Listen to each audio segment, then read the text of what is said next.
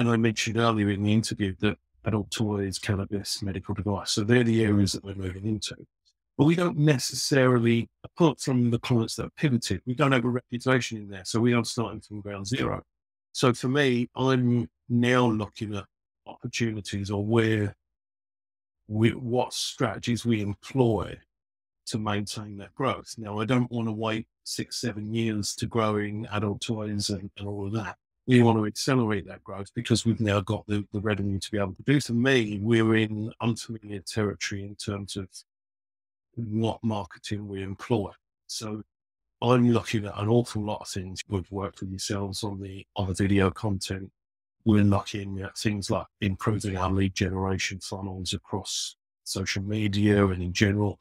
We're working on, I went with a business accelerator called Key Person of Influence with a guy called Daniel Priestley. And we've done that about 4 or 5 years ago now, and in 24 assets. And we added Daniel as a business coach for us as well. And some of that stuff was groundbreaking, the KPI stuff. And I think you and I were chatting and chat about that. And I believe you've got some other people who've been through those accelerators as well. And that stuff, I'd done that. And as soon as we started implementing those 5 key areas, my business went like that. It really did accelerate.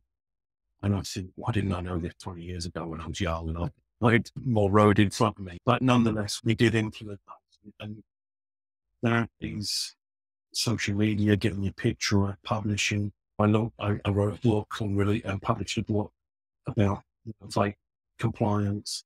So we implemented that. And I would say that's a really good roadmap for anybody. Start by reading the books. If you haven't got whatever it's 10, 15 grand, I think it might be less than that actually, to do the actual accelerator pulse. Start with a book, consider some really good stuff in it. And he's come out with something called Scorer. It's basically like a scorecard that you can tailor. And we've done that early doors. We've done a compliance health check for the vape industry. And essentially what it does, it allows brands to actually go through, answer, I think it's 20, 30 questions, and we'll prepare a report for them and give them a bit of a benchmark on where they are, where the deficiencies are. So it's a gap analysis in layman's terms. But what it does, it allows you to see where the weak points are in your strategy. And then you can implement your risk management to ring-fence your brand and protect it.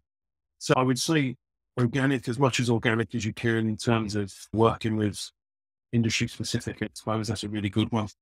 The content marketing, try and get it out there. Even if you're not paying, raising the profile of your ads, you're just putting stuff out there. If you've got something good to say, get it out there. The one thing that I learned and what some people do, like they spit out, chew out video after video, and it's, my friend, crap.